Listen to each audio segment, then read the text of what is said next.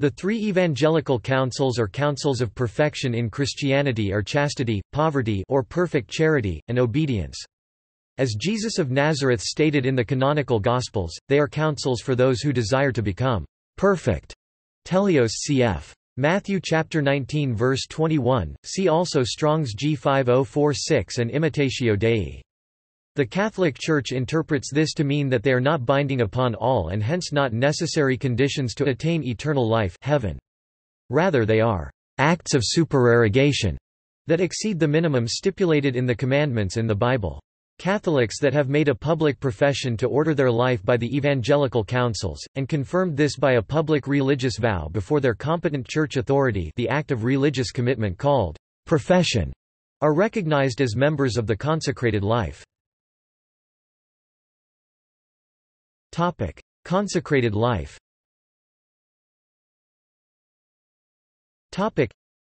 There are early forms of religious vows in the Christian monastic traditions. The Rule of Saint Benedict ch.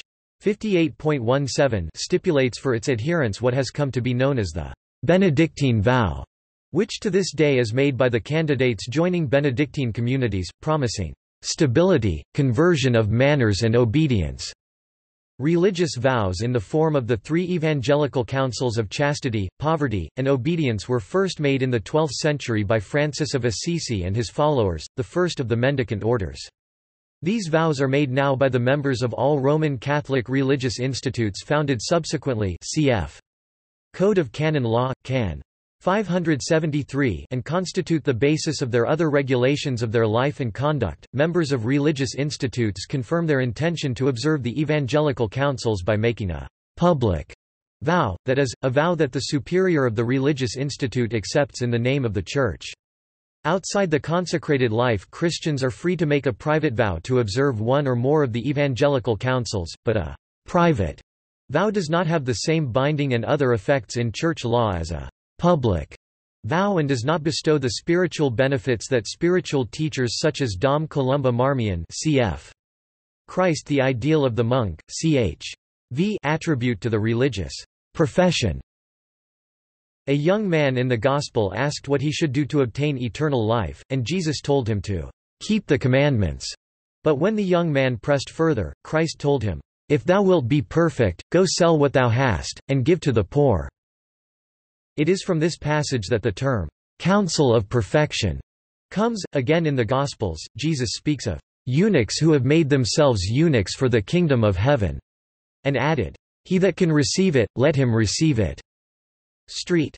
Paul presses home the duty incumbent on all Christians of keeping free from all sins of the flesh, and of fulfilling the obligations of the married state, if they have taken those obligations upon themselves, but also gives his counsel in favor of the unmarried state and of perfect chastity, celibacy, on the ground that it is thus more possible to serve God with an undivided allegiance. Indeed, the danger in the early Church, even in apostolic times, was not that the counsels would be neglected or denied, but that they should be exalted into commands of universal obligation, forbidding to marry, 1 Timothy chapter 4 verse 3, and imposing poverty as a duty on all. These counsels have been analyzed as a way to keep the world from distracting the soul, on the grounds that the principal good things of this world easily divide themselves into three classes. There are the riches which make life easy and pleasant, there are the pleasures of the flesh which appeal to the appetites, and, lastly, there are honors and positions of authority which delight the self-love of the individual. These three matters, in themselves often innocent and not forbidden to the devout Christian, may yet, even when no kind of sin is involved, hold back the soul from its true aim and vocation, and delay it from becoming entirely conformed to the will of God. It is, therefore, the object of the three counsels of perfection to free the soul from these hindrances. The love of riches is opposed by the counsel of poverty, the pleasures of the flesh, even the lawful pleasures of holy matrimony, are excluded by the counsel of chastity, while the desire for worldly power and honor is met by the counsel of holy obedience. Abstinence from unlawful indulgence in any of these directions is expected of all Christians as a matter of precept.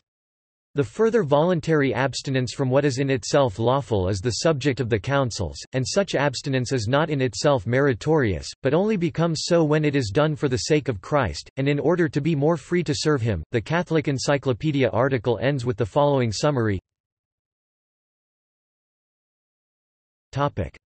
Criticisms of supererogatory interpretation of evangelical counsels. In a 1523 essay, Martin Luther criticized the Church for its doctrine that the evangelical counsels were supererogatory, arguing that the two-tiered system was a sophistic corruption of the teaching of Christ, intended to accommodate the vices of the aristocracy. You are perturbed over Christ's injunction in Matthew chapter 5. Do not resist evil, but make friends with your accuser, and if any one should take your coat, let him have your cloak as well. The sophists in the universities have also been perplexed by these texts. In order not to make heathen of the princes, they taught that Christ did not demand these things but merely offered them as advice or counsel to those who would be perfect. So Christ had to become a liar and be in error in order that the princes might come off with honor, for they could not exalt the princes without degrading Christ. Wretched blind sophists that they are. And their poisonous error has spread thus to the whole world until everyone regards these teachings of Christ not as precepts binding on all Christians alike but as mere counsels for the perfect. Dietrich Bonhoeffer argues that the interpretation of the evangelical counsels as supererogatory acquiesces in what he calls cheap grace, lowering the standard of Christian teaching. The difference between ourselves and the rich young man is that he was not allowed to solace his regrets by saying, "Never mind what Jesus says, I can still hold on to my riches," but in a spirit of inner detachment. Despite my inadequacy, I can take comfort in the thought that God has forgiven me my sins and can have fellowship with Christ in faith. But no, he went away sorrowful. Because he would not obey, he could not believe. In this the young man was quite honest. He went away from Jesus, and indeed this honesty had more promise than any apparent communion with Jesus based on disobedience. See also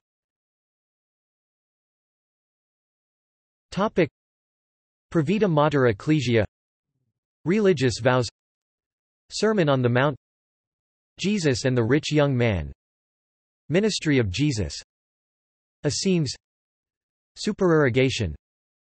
Among the Cathars, the Perfecti also led an ascetic life of chastity and abstinence, but most of the followers followed easier rules of conduct. References.